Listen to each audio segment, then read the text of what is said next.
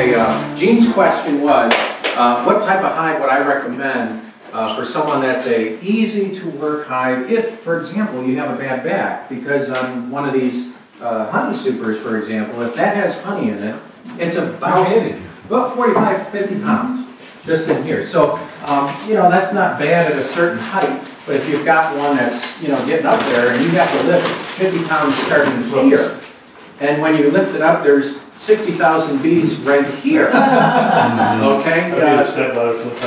That'll give me a little rush. So anyway, so the question was, now you guys all got that little email thing that I sent out, right?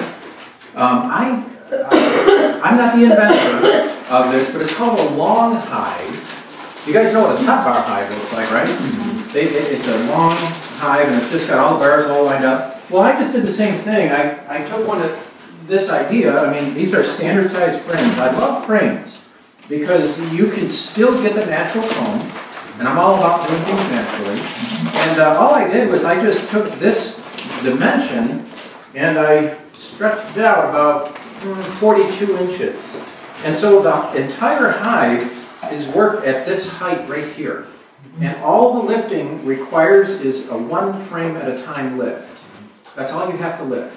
So it's called a long hive. It's in that little email. I don't have it in my book here. You like that idea? I did. I've looked at it, and I'll be a beekeeper. I was just following Sister Rule. Okay. Yeah.